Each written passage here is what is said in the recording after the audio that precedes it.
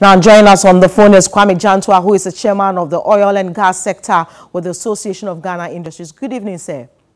Good evening. Right now, ExxonMobil is laying off about 14,000 of its staff strength across the world, mainly from the U.S. And between 2019 and 2020, we were told the company lost about $22 billion, largely due to drop in crude oil prices and the impact of COVID. Clearly, business is bad for the company, no?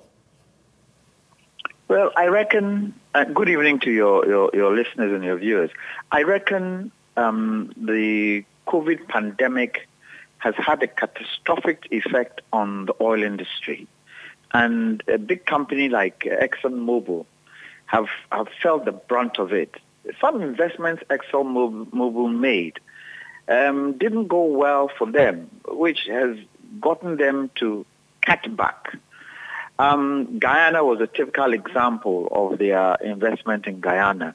At the time, they felt they had the kind of oil that was there was equivalent to Ghana's sweet crude, but turned out not to be so, and they had invested a lot of money in exploration. So it has hit the company deep. Now, whether Ghana should be part and parcel of the retrenchment that they are doing is another question. I mean, they have tried to drill some wells here.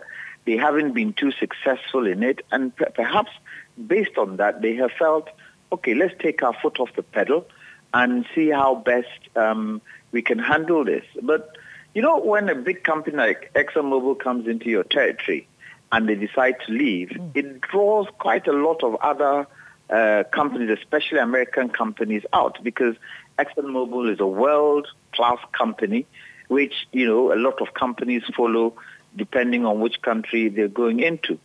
But you should also remember that one of the things that has also blighted the oil industry, apart from the COVID pandemic, is renewables. A lot of the oil companies are getting into renewables. Shell, for instance, has got a huge budget for renewables. BP, a huge budget for renewables. So it could be that ExxonMobil too is looking at that. I kind of figured that ExxonMobil initially weren't interested in offshore.